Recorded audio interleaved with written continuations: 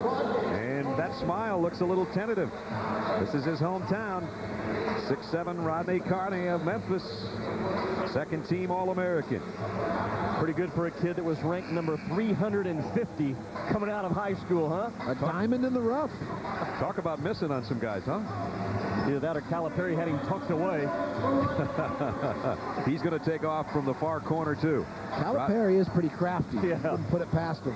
Carney from the stripe himself. He one-handed it, and he goes into the crowd, and now that's going to cost him valuable time. He may not get back up, and he hurt himself, I think. Came down a little awkward, Brad. And he's throwing it out there. He landed down there where some of the ball boys and girls are. And he will not get a score from this.